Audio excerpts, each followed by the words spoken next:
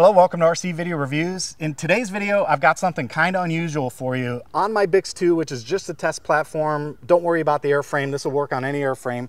I put a Maytech Vario Express LRS receiver in that plane.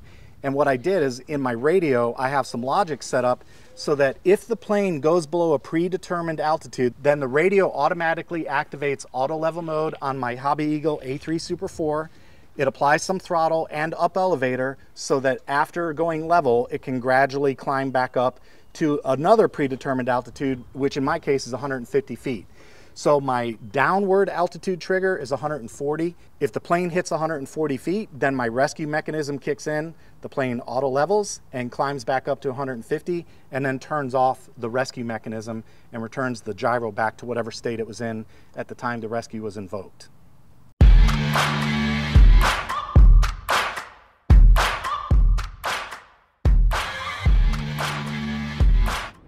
I will put my EdgeTX configuration on Discord in the EdgeTX channel if you want to download it, but I have to give you a word of caution. This is not one of those configurations that you can just put on any plane and have it work. You're going to have to tune it. And the reason I say that is because different planes have different characteristics. Some planes you might need a little bit more aggressive gain on your auto level. Some you might need to trigger your altitude trigger a little earlier depending on how fast it moves and the types of maneuvers you're using. So it's not one of these configurations you can just simply dump on your radio and expect it to work. You have to spend a little bit of time tuning this one. One other point I have to make is that there is a switch that activates this rescue net, or what I call a hard deck. So if I turn the switch on while I'm up flying, the hard deck safety is enabled and the plane will recover itself. If the switch is off, the hard deck feature is disabled and I can land the airplane. With that said, I'm going to put it up in the air and we'll give you a little demonstration on how this crash-proof Bixler flies. But first, for you electronics gurus and tinkerers out there, check out PCBWay.com. PCBWay has a full suite of services available to make your ideas a reality, including PCB manufacturing and assembly, CNC machining, 3D printing, and injection molding. When you're ready to order, PCBWay provides instant quotes, real-time production tracking, and you can order as few as 5 boards at a time, which is great for early-stage projects. If you need an experienced partner to help bring your ideas to life, check out PCBWay.com. I have a link in the description if you'd like to give them a look. In order to get the auto rescue to work, there are a couple of pieces of hardware you need, and I'll have links in the description for the equipment that I use. But first off, you need a receiver that's got a variometer in it. In my case, I used a Maytech Vario receiver based on Express LRS. The next thing you need is a gyro that has an auto level mode. I used the Hobby Eagle A3 Super 4, but the Super 2s do it as well. So do reflex gyros from FMS. Basically, any gyro that will do auto level mode that you can command with a switch should do the job. So once you get your gyro and your receiver installed in the plane, the next thing you'll need to do is go to your telemetry page on the radio. The telemetry is very important because that's what we're actually taking action on. So take a look at my telemetry screen and you can see down here, number 15, I have the altimeter. That's the sensor I'm using. So when I see that altimeter hit a certain number, I trigger things on the radio to happen. So in order for any of this to work, you have to have telemetry with altimeter. Obviously, the Maytech board with Express LRS that I use supports the altimeter sensor. Next up, we're going to take a look at logical switches. And I started mine down here on L15. And there's just a couple of logical switches that are actually pretty simple to understand. The first one is A is less than X, and we're looking at the sensor altimeter, and I'm using a value of 140 feet, and there's an AND switch that says SE up. Remember that hard deck enable? In order for this to work, that SE switch has to be in the up position. If it's not in the up position, none of this functionality works. And the reason we do that is because we want to be able to take off and land without having the gyro take over and the motor kick in and all of that stuff. You want that SE switch so you can bring the plane down to land it. So SE switch is used in my case to do that. You can use any switch you want. Hard deck disabled. Then when the SE switch is turned off, it says hard deck disabled. Okay, so that's the first logic switch. I'll go in the edit page so you can see what it looks like in the editor. A is less than X. Altimeter is the sensor. 140 feet is the V2 value. And the AND switch is SE up. The next logical switch I used is 16. And this is where the function turns itself off.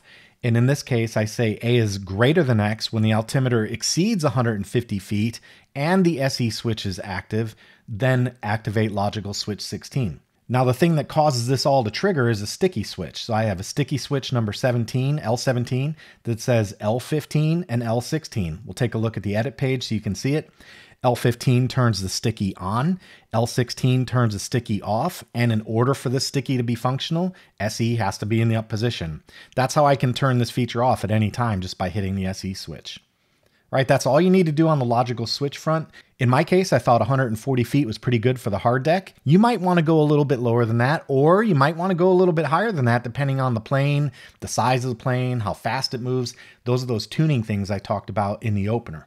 The idea behind putting 150 foot in as a value is to give the plane an opportunity to climb up to a safe value. You might decide you want yours to be 160 feet. The main thing I'm trying to accomplish with this is to prevent porpoising. We don't want the plane to porpoise and turn the function on and off rapidly, which would cause a porpoising effect.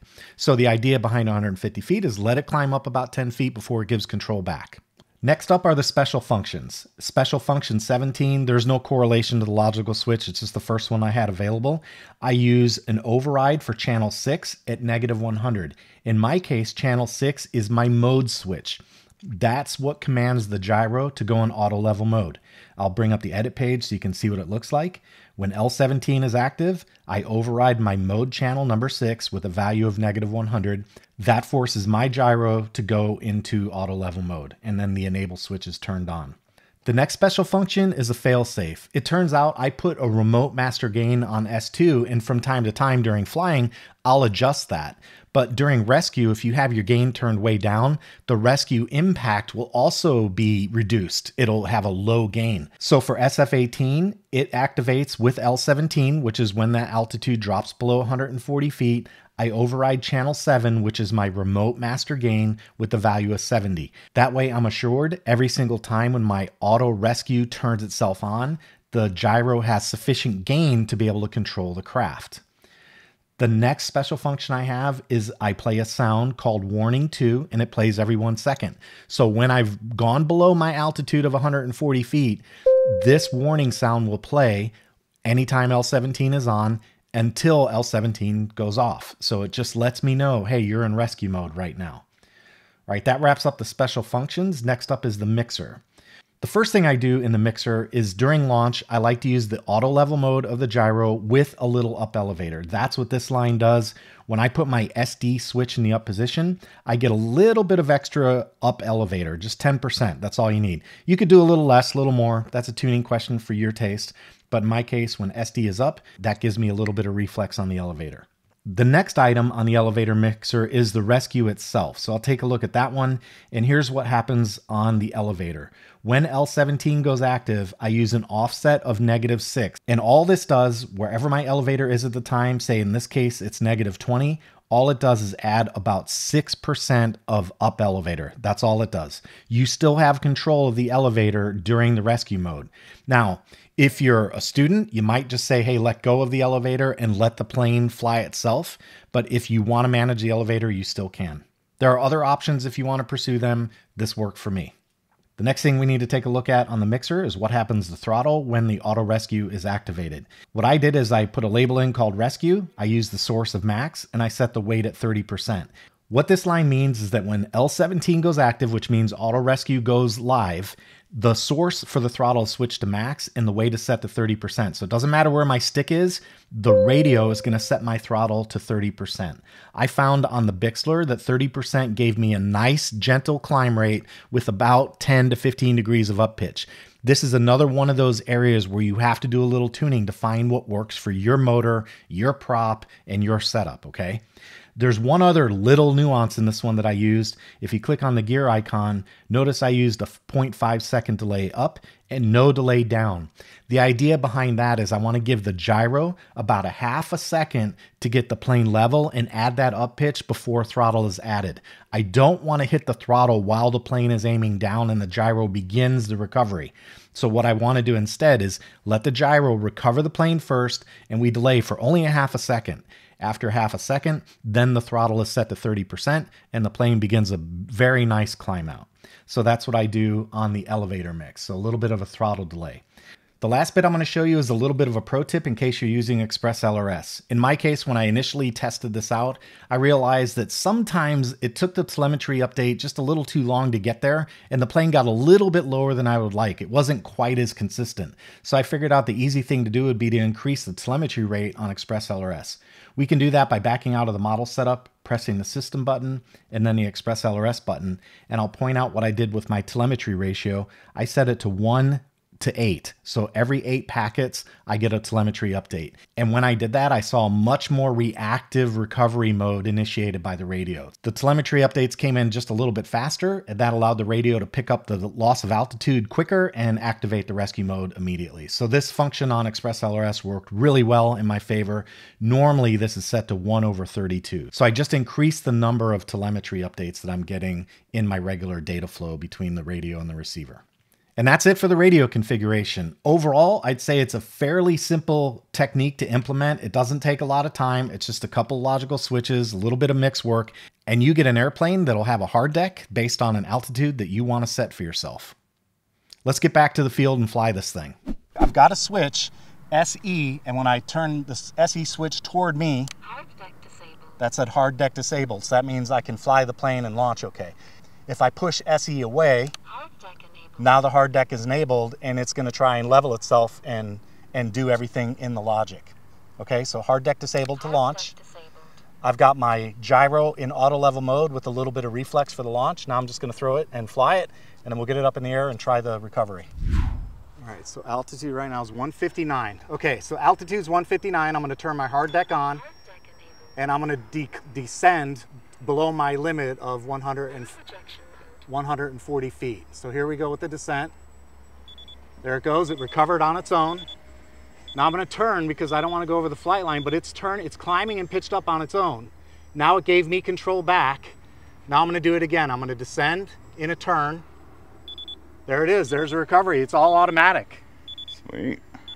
Now it's climbing back up and it's giving me control back. Yeah, man, that works great. Look at that. This time I'm gonna be a little more aggressive on the down angle, and we'll see what happens. I just want to be a little more aggressive. So there's a descending turn. Oh no, that's bad. The plane recovers. It's in mode. I'm turning it, but it's climbing and it's on auto level. It's working perfectly. That is awesome. That's an awesome configuration, man. John's crash-proof trainer. There it is, recovered itself. How about that? That flies great. Jeez. Now, you do have to turn it. You know, you don't want it getting behind you or out of sight, but I'm gonna do it again. I'm gonna do one more kind of rough pitch maneuver. So I'm just gonna go up and we'll bring it nose down. Oh no, that's bad. I'm gonna turn. There it is, recovery all by itself. Look at that, man, it works. That's cool, very cool. I will post this configuration in my Discord under EdgeTX.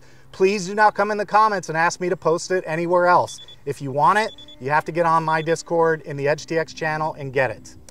I'm gonna turn my hard deck enable off and I'm gonna bring the plane into land. That is a really cool configuration, man. I like that a lot. So if you're on your own and you don't want to get into a flight computer, you can do this with just a Vario receiver and a gyro. It's a fairly simple radio setup and the plane saves itself. I really like this setup a lot. Very good for trainers.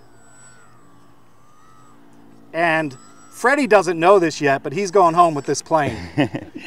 He just learned that he's going home with this plane. I'm not taking that plane home. That's for Freddie. I built that just for Fred because he's getting ready to finish up his trainer work on the FMS Ranger, and he's going to need to be able to fly something maybe a little faster, a little more competent, something that will push his orientation skills a little bit. And I think the Bix 2 with that auto rescue mode will be just the ticket. So congratulations, Fred. You got yourself a new plane. Thanks a lot, John. Sure do appreciate it. I hope you guys liked my video, and if you did, subscribe and hit the bell. YouTube should recommend another video for you just about now. That's all I've got for today. Get out there and fly something. Later, folks.